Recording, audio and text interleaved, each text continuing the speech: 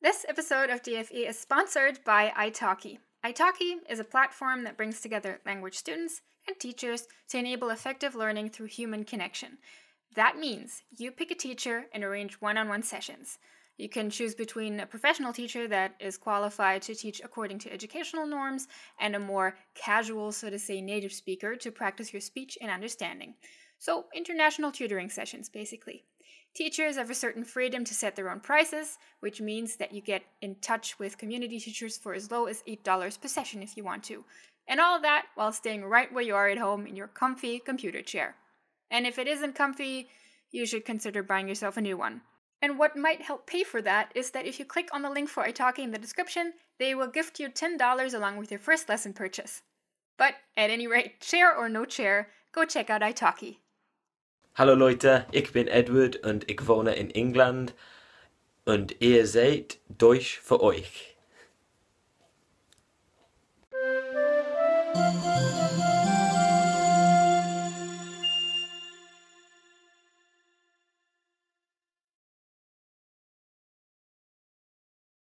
We're getting back to the prefixes today for a last stretch after a much-deserved break. We only have 6 more to go, and these are arguably the most interesting ones because these are ambivalent, meaning they can be both separable and inseparable. So these are where we get the wonderful 2 verbs umfahren and umfahren, which mean to drive around and to run over.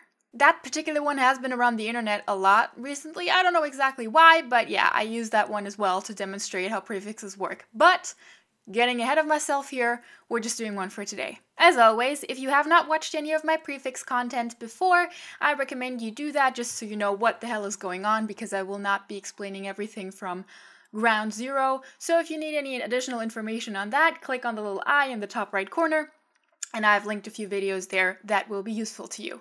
Also, guys, I've noticed that apparently a lot less people are actually seeing DFA videos pop up in their subscription boxes than should be the case. So if you want to make sure that you actually see when I put out a new video, click the little bell icon next to the subscribe button, because that's what you gotta do now. Notifikationen! And with that, let's get to our first ambivalent prefix, which is durch.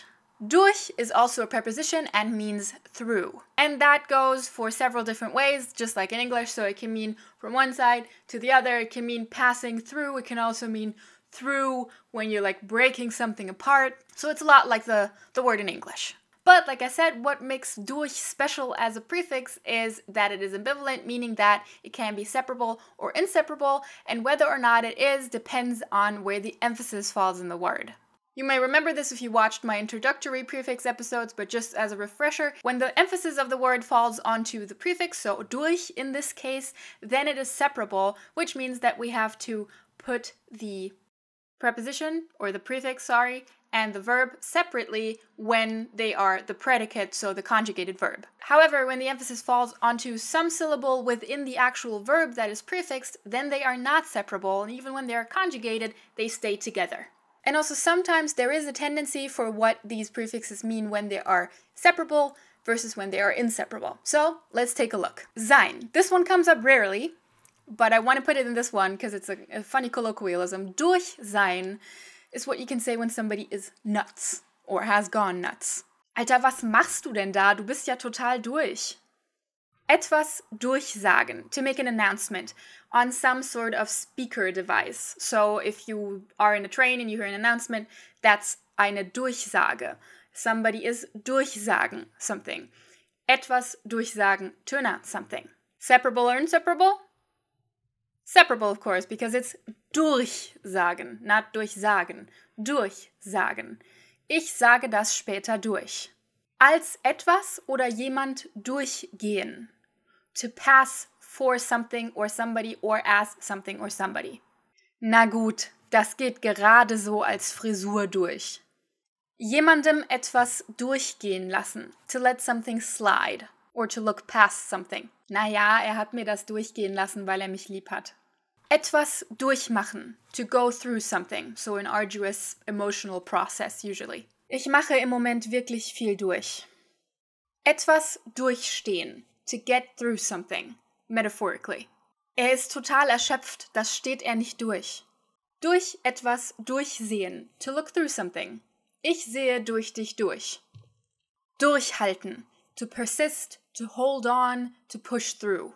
Das ist wirklich anstrengend. Hältst du das durch? Etwas durchnehmen. To cover something, as in a topic. This is usually related to school or another like learning context. Etwas durchnehmen. In Mathe nehmen wir gerade Brüche durch. Durch etwas durchfallen. Now, of course, this can just mean to fall through something, but it also means to fail something, usually a test of some sorts. Ich hoffe, ich falle nicht durch die Prüfung durch. You could also just say, ich hoffe, ich falle nicht durch die Prüfung, but more correctly, you would say, durch die Prüfung durch. It's just that because we have the doubling, because we use the preposition and then we also use the prefix, that you can omit the last one. Okay, now that you've seen that really it just means through in most cases, and there's some that are more specific, let's get into the ambivalent part a little more, because that's what makes these interesting. Like I said, again, if the emphasis is on the prefix, it's separable. If the emphasis is somewhere within the verb, it's not separable. Let's take a look at a few of these. Durchlaufen and durchlaufen. Etwas durchlaufen, so emphasis on laufen, which means inseparable, means to go through some sort of a process, to undergo something, to undergo a process again, usually. Durchläuft gerade das Training. So not, läuft das Training durch, but durchläuft das Training. Läuft das Training durch would mean that throughout the entirety of the training, he's just running the whole time. So you could say that, läuft das durch, which means, this amount of time he spends running, but to durchlaufen something, durchläuft das Training, means he is undergoing this training, whatever it is. Durchblicken and durchblicken. Again, durchblicken and durchblicken.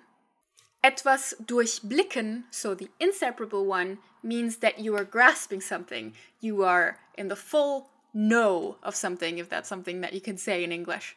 Ich weiß, wovon ich rede. Ich durchblicke dieses Thema.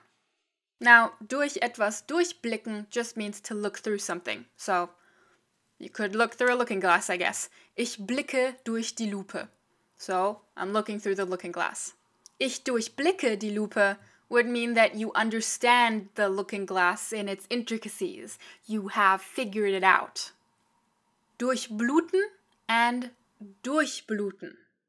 Durchbluten and durchbluten. Durchbluten means to circulate blood, to supply something with blood. So, your blood durchbluts your body. Usually this is only used as a G form because actively durchbluten something really is just something that your circulation, your blood cells do. So you would, for example, say, ich bin gut durchblutet. I have a good circulation. Now, durch etwas durchbluten means to bleed through something. So maybe you're heavily injured, so you would bleed through every bandage that somebody puts on it. Blutet durch jeden Verband.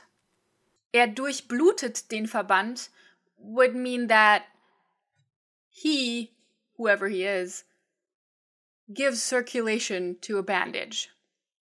Durchbrechen and durchbrechen. When you durchbrechen something, you disrupt something. And this is most commonly heard with ein Muster durchbrechen, which means to disrupt a pattern or to, stop a pattern in its tracks. So this doesn't have to be negative, but a lot of the time you will encounter this with stuff like drug use or other nasty habits. Ein Muster durchbrechen.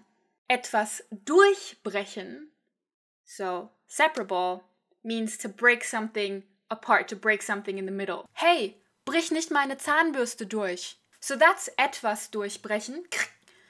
And then there's also durch etwas durchbrechen, so to break through something. Sie brechen durch die Decke. They're breaking through the ceiling. And then, because I feel like the majority that we had before was separable, here's another one that is inseparable. Durchdenken. Etwas durchdenken. To think something through from beginning to end. And I think more often than not, you will encounter this verb in its G form in a sentence like, dieser Plan war nicht gut durchdacht. We really didn't think this plan through. Durch also combines with the modal verbs, so durch können, durch wollen, durch sollen, etc. And that just means to want to go through, to have to go through, to be supposed to go through. So as with some of the other prefixes in the past, this is just omitting a verb of movement. So if you durch wollen, ich will durch, that means you want to get through somewhere. And then finally, just to avoid any confusion, the fact that this prefix is ambivalent does not mean that every verb that it is combined with is ambivalent. So I showed you a few verbs that exist in both its separable and inseparable version, but there's a lot of verbs that are either separable or inseparable. So there's verbs with durch that are separable, there's verbs with durch that are inseparable, and there's verbs with durch that are both. Not all verbs with durch, or any of these other prefixes that are to follow, go both ways. So just so you don't get confused there, wanted to mention that again.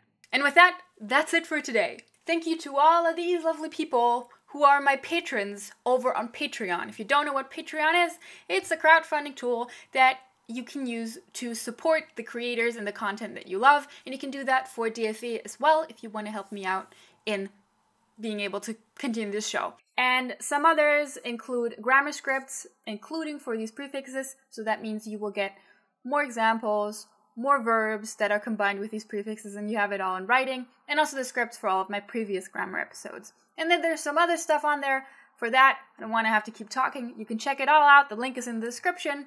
So, thanks very much if you're considering that. Your random word of the week is das Teppichmesser, which means carpet knife. Don't know why exactly cutting carpets is the most important thing you can do with these in Germany, but that's what we call them. Teppichmesser. Bis nächste Woche. Tschüss.